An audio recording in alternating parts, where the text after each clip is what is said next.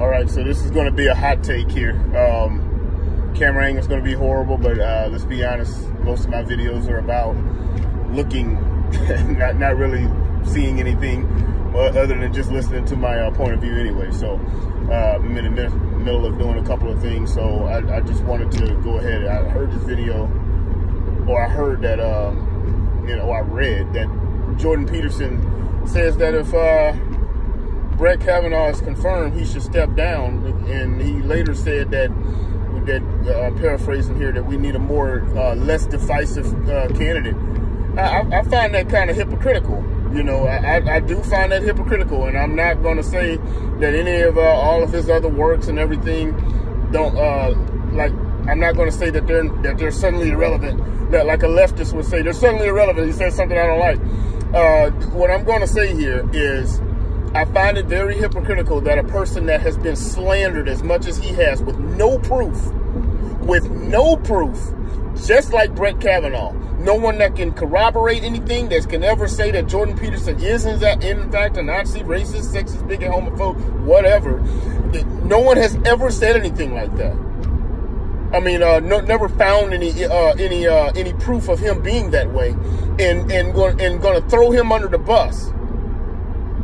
So, yeah, I'm going to say you're a freaking hypocrite when it comes to that. Jordan Peterson is a hypocrite when it comes to that. Less divisive? Are you serious? When some guy slandered you on I think it was Twitter that one day, and you threatened violence against the dude. What? You threatened violence, and I feel it was appropriate. Of course, I would never come fist, throwing fist over some words, but, you threatened violence over that dude. Or over being called a racist or whatever that was.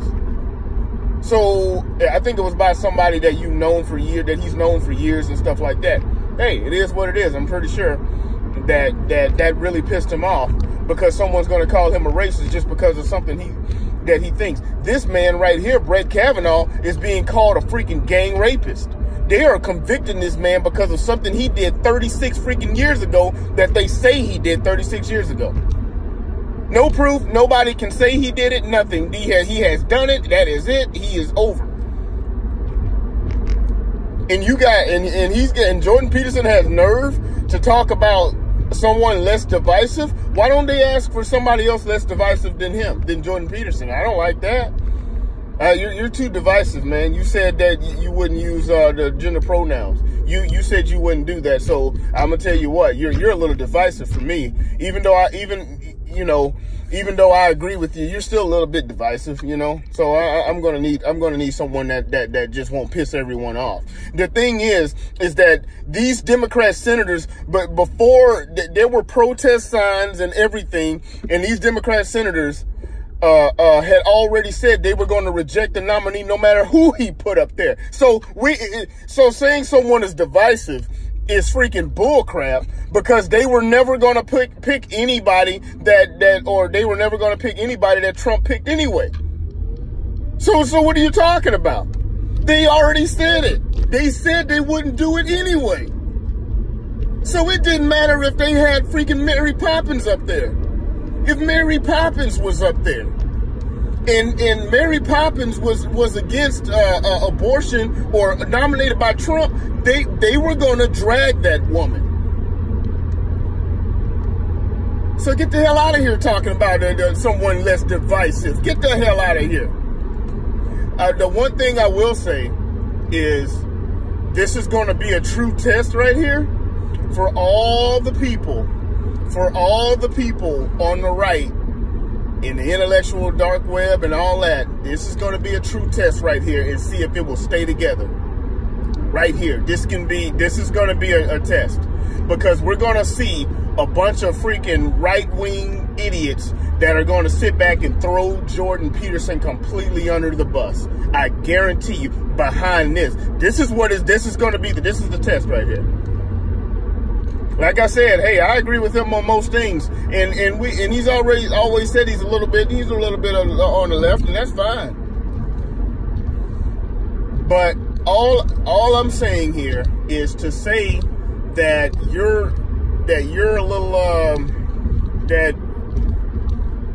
you need someone less divisive after your name has been dragged through the mud as well, is bullcrap. It's total bullcrap. And they were, and the main point here is that they were gonna down. They already had their picket signs made. All they had to do was just wait. They waited. It was already fill in the blank. Brett Kavanaugh. All right, we got to write that in. They were going to do that anyway. So what the hell are you talking about? No, someone less divisive. They already said they weren't going to vote. Didn't matter. And they were going to just go ahead and just slander the hell out of whoever the hell you put. If you put you up there, then they would slander the hell out of you even more so than they freaking did him.